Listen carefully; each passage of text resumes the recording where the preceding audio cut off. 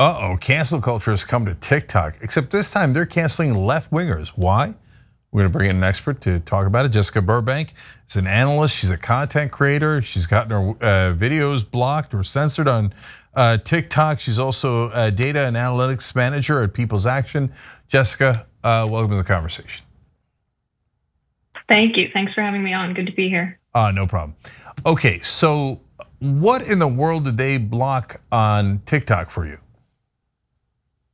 It's been quite a few things. It started with just a comment where I commented on my own video and said to someone, "Don't call me a capitalist, ew." And that violated community guidelines. And they didn't really specify which community guidelines that violated. And from there, it's really escalated to them preventing my videos from getting uploaded, having just like videos about American intervention getting completely taken down. Videos on a series that I do called Men Annoy Women, taken down for hate speech. Videos about teaching critical race theory in Virginia getting taken down for harassment and bullying, and even getting blocked from going live. So it looks like there's a couple of different issues there. So my guess is that on the women being annoyed at men video, can I guess that it was really angry, hateful right-wing men who reported you as against the community guidelines? Is that a fair guess? That's the working theory, is that they're very organized online and are mass reporting the content. Okay, so at least I understand that. It's absurd. And all these tough guys, oh, liberals are snowflakes. Oh my gosh, she's something bad, reporter. Okay, so there's some great irony in that. Let's note that and move on. But if it's like trolls that are finding a loophole in the system, okay, that's one thing. If it's the company itself that's saying, did you just say there's something wrong with capitalism? Censor her. That's a different thing. So do we have any indication that that's what's happening in some of the videos? Yeah, I mean, when I did this series on the American intervention in Guatemala, a video was blocked from getting uploaded that discussed in great detail the connections between the foreign policy establishment and United Fruit Company. And it's not really clear what phrasing triggered the algorithm to prevent that video from ever getting uploaded, but it's pretty clear that they're scraping the text for something if they can catch it before it even goes live. Before it even goes live, so that eliminates the possibility that it was trolls. So right, it does. Okay, now that's significant evidence. I saw in one of the notes that they said you had violated the guidelines on, quote, content that counters generally accepted beliefs. Wait, do we all have to believe the things that are generally accepted, whether they're true or untrue? So I get it if they say, oh, okay, well, look, it's generally accepted to believe that ivermectin is to treat tapeworm, but it is not to treat coronavirus. Well, that's generally accepted among scientists and doctors and is related to your health. So I could see generally accepted beliefs being relevant there. But generally accepted beliefs that capitalism is awesome and you don't agree is not I didn't think was a thing, but apparently it is a thing. And in this story about the coup in Guatemala, well, but that actually happened. I actually saw part of your video on that, and the part I saw was 100% factual.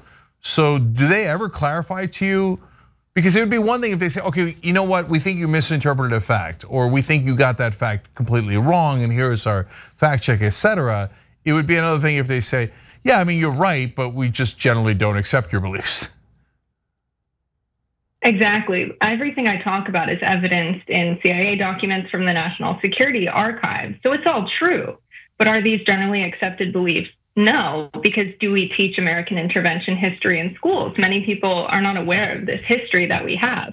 And TikTok even went so far as to include in the most recent update to their written community guidelines this quote that they don't allow conspiratorial content that counters generally accepted beliefs and cast blame on a group or entity rather than any living individual. So if I talk about the foreign policy establishment and multinational corporations' interests abroad and that being a motivation for CIA activity abroad or American intervention, suddenly that violates the community guidelines, and this platform where I've built a following is not something I can use to discuss this anymore. So, I mean, we've now built in several different absurdities, right? So One of them is if you offend anyone, including the bad guys, we're going to ban you. But wait a minute, they did a coup. I can't criticize the coup against a democratically elected leader. I'm casting aspersions on a long dead CIA agent from decades ago. Are you serious, or is this a joke, right? I mean, that's absurd. Then under that philosophy, we would never be able to criticize the government. Oh, there it is. And then there's the second absurdity, Jessica, and this is a story we covered just a couple of days ago on TYT. They said that somebody's saying that inflation is corporate price gouging because they still are very profitable companies, so they're choosing to raise prices on you. And Instagram did a fact check on that and said, no, be careful, you should read the AFP fact check on this. Corporations, by raising prices, didn't actually raise them, it's not their fault. No, but now wait a minute, now your fact check is lying. So that's a whole different layer here. No, it was definitely corporations who raised the prices. It could be our opinion on price gouging. There's a number of factors, but our opinion is not allowed, our facts not allowed. So Jessica, that's a long way of asking you, has anyone from TikTok or any of these other platforms ever reached out to you and given you a real explanation why the things you're stating, which are actually completely factual, are being taken down? No explanations from TikTok. You get a violation and they'll give you a notification explaining which of the community guidelines it violates. Sometimes it'll just say hate speech and you can submit an appeal and they review it and it goes live again. And that's a really good tool if you're getting mass reported for them to reinstate the content, but it still disrupts your feed. And it's really interesting, the point about inflation, because you have people like Daniel Tarullo, the former Fed chair, even saying that the Fed has no working theory of inflation. So can we expect Instagram or TikTok to have a working theory of inflation and then take content down if it doesn't fit that when economists don't even agree on it? It's really ridiculous how much power these people have over the public discourse and essentially the public square, with TikTok being the most visited online destination and just no transparency for the creators. So Jessica, now let's tackle the hardest question, which is, what do you do with actual lies of the right wing? Because I remember when they started putting notes on the right wing stuff, I said, look, that's good because those are clear lies. We can prove to you, and we do prove to you on the show that they're lies. And it definitely affects the public health, et cetera, right? But I said, be careful, because once you open that door, then they're gonna apply it and to everyone else, and most especially progressives, because we're the most against corporate rule, right? And corporations are gonna wanna take over these platforms like they did with mainstream media, because they're not manufacturing news, they're manufacturing consent. So now we have to go back to the original question then. So what should they have done with right-wing propaganda online? Because if you open the door, it's a terrible door. But if you don't open the door, then they could lie about anything they want and endanger people's lives. Exactly, yeah, it's really difficult. We don't want them to just take down any content that they consider extreme, because we know that they consider even very factual things about CIA intervention to be extreme. And it puts us in a really dangerous place of, we don't have a public sphere for communications or public discourse where we can exchange ideas that's not controlled by a corporation.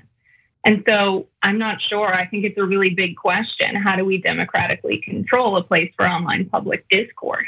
It's not a question I think I have the answer to. I think a lot of people are going to need to contribute to that. But certainly I think everyone can agree that having these corporations have full control over what information and ideas live or dies is ridiculous, and it feels really dystopian. Yeah, look, I think that if they stuck to facts and they had, not a perfect system, but one that works, 90% of the time, and by the way, that applies equally. Unlike the right wing, we're 100% principled. So if you found a left winger who was making up stuff, yeah, of course you should take that down, right? Especially if it involves public health, et cetera, right? But we're saying things that are provable. There's no, and look, and if, by the way, should you take down right wing opinions? No, hell no. So for example, the right wing comically believes that the system was rigged by immigrants. the guy who crossed the border without a dollar in his pocket somehow rigged the system, but not the multi-billion-dollar banker who gave money to Donald Trump and the Republican Party. Now that is the most insane thing I've ever heard, but that's their opinion. I wouldn't take that down, right? Only if you're saying something that is obviously and demonstrably false. So, but corporation's gonna corporate. So here we are. One more question about that, Jessica. Since this is cancel culture, and I hear about cancel culture all the time on cable news. Bill Maher is obsessed with it. Joe Rogan's obsessed with it. So you've been all over cable news and they're talking about cancel culture against the left, right? I mean, yeah, that's not what we really hear. I really like Cornel West's take on this, which is, we don't necessarily need to cancel ideas. What we need to do is get people to recognize their shared humanity if we're ever going to bridge the gaps between people. And this sort of regulation where the solution is to just silence people removes our ability to even have conversations about these things. And that's exactly what we need to bridge the gap. So that's really concerning. I think, as content creators, we have to think about what power do we have? We are the product that TikTok is selling, essentially. Without people making content, there would be nothing on the app. So what power do we have, essentially, as workers, to maybe withhold our labor in creating content and demand something better than what's going on? That's interesting. All right, I want to end on one quick thing. So you are a data and analytics manager for People's Action. What does People's Action do? People's Action is where I work. It's just a group of community organizing nonprofits from around the country. And so I help them with their organizing and do a lot of data and analytics. And we do things like create algorithms for better voter targeting. And that's been really interesting because TikTok runs off of an algorithm. So trying to figure out how that works with my background in data and analytics has been really interesting. The black box of machine learning is exactly that, but having more visibility into it would be very cool. But yeah, analyzing the data and analytics on TikTok and taking that expertise, to my social media has been interesting as well. All right, Jessica, where can people find you if they can find you? People can find me on TikTok for now. They can find me on Twitter, and I'm going to start a series on American intervention on YouTube as well. All right, there you go. We've had good luck with YouTube. I think they're generally fair. So let's hope that holds. All right, Jessica Burbank, everybody check her out, unless she's being censored. Okay, thank you for joining us, Jessica. Thank you. And you'll never be censored here. Thank you. No problem. Thanks for watching The Young Turks, really appreciate it. Another way to show support is through YouTube memberships. You'll get to interact with us more. There's live chat emojis, badges.